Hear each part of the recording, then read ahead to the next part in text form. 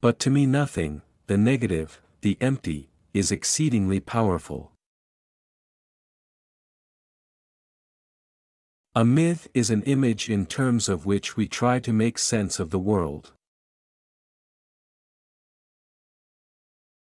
The difficulty for most of us in the modern world is that the old-fashioned idea of God has become incredible or implausible.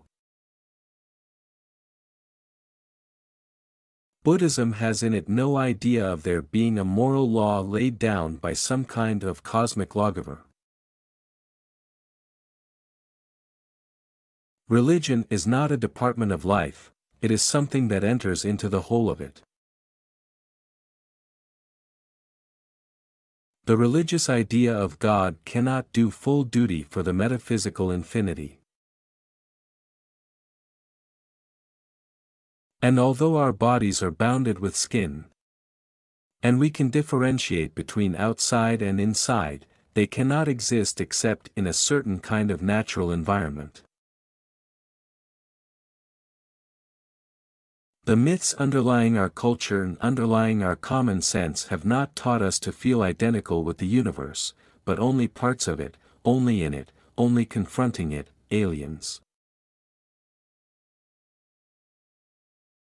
I have realized that the past and future are real illusions, that they exist in the present, which is what there is and all there is. Things are as they are. Looking out into the universe at night, we make no comparisons between right and wrong stars, nor between well and badly arranged constellations. But I'll tell you what hermits realize. If you go off into a far, far forest and get very quiet, you'll come to understand that you're connected with everything. Saints need sinners. So what is discord at one level of your being is harmony at another level. The reason we want to go on and on is because we live in an impoverished present.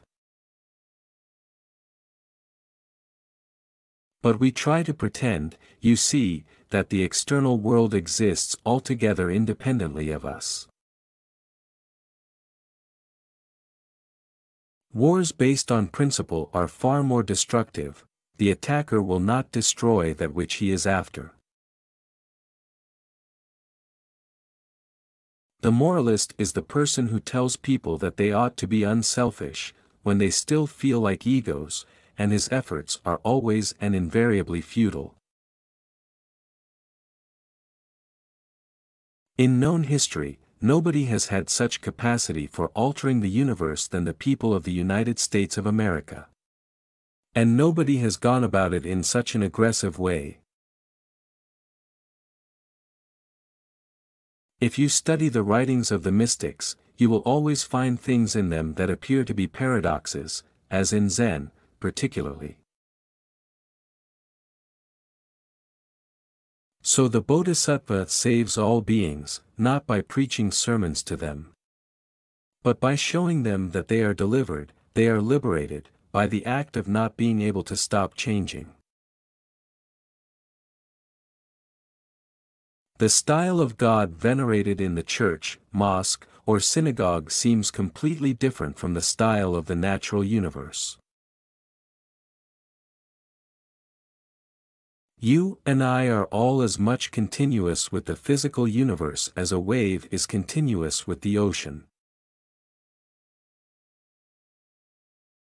Nothing in life is to be feared, it is only to be understood. Now is the time to understand more, so that we may fear less. Never pretend to a love which you do not actually feel, for love is not ours to command. You are that vast thing that you see far. Far off with great telescopes.